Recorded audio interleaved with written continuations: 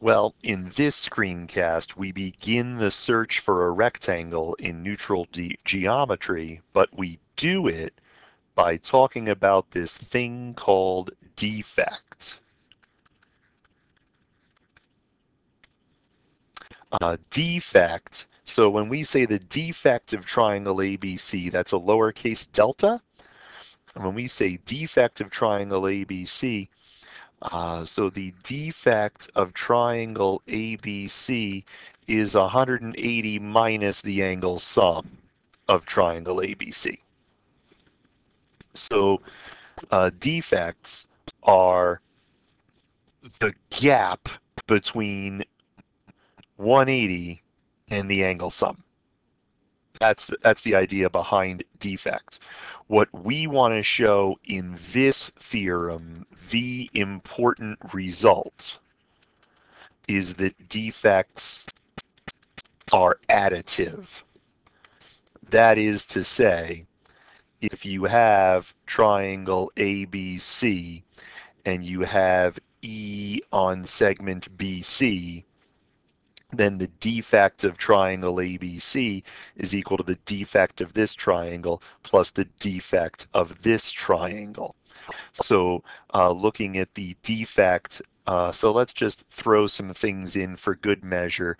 A, B, C, D, E, F.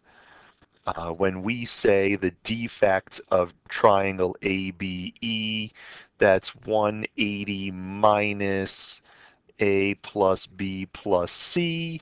And when we say the defect of triangle ECA, we mean 180 minus D plus E plus F. So what is this? Well, C and D add up to 180. So C and negative D cancel that out, and so you've got 180 minus A, B, E, and F. Yep, seems like it works for me. The defect of triangle ABC is equal to the sum of the defects of the two small triangles. Then you've got quadrilateral ABCD,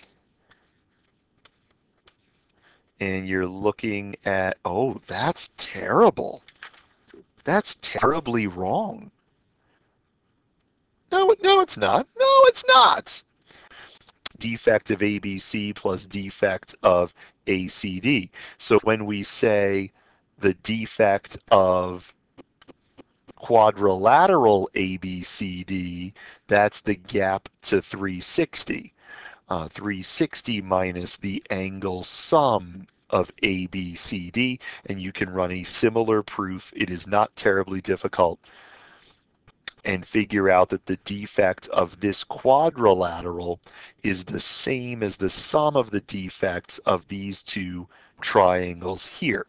So the big takeaway here is that defects are additive, and by breaking up a figure into smaller figures, we can add defects, and we use that in proofs that follow. So this is a nice tool to stick in your toolbox. Hope you do.